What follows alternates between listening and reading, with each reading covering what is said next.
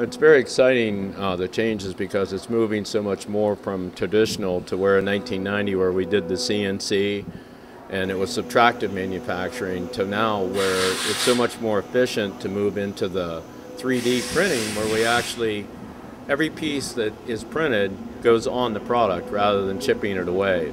And it's very exciting to release the potential of people to see if you can dream it, you can print it. Well, a lot of the efficiencies come by the fact that today a lot of the pattern and mold making is done with storing molds, and very few products are very ultra high production. So what happens is now we can print the part and not print the tooling. Makes it faster to get it from proof of concept to actually into production, and on limited production it actually eliminates storing the tool, which causes a lot of problem for space storage and money. But also, a lot of the atmospherical conditions will ruin a die over a period of time. So therefore, the part keeps its integrity by being stored as a file and can be retrieved at any time to actually be printed. And the fact that with a CNC machine, you actually have to program each tool to go to each area and actually cut it, there are no tools.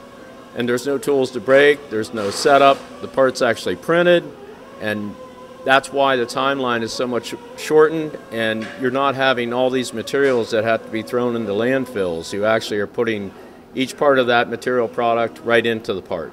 As with any product, when it first comes out, even like the conventional microwaves that used to be $2,000 are now less than $100, is that the price tag on these is fairly high. Right now it works best to use them in a consortium type of an environment, and what we're finding is, and we've actually formed one here up at the NAMI Center in Youngstown. We're very excited on how we can help all the people in the foundry industry see the benefit of these machines, believing that the speed will come.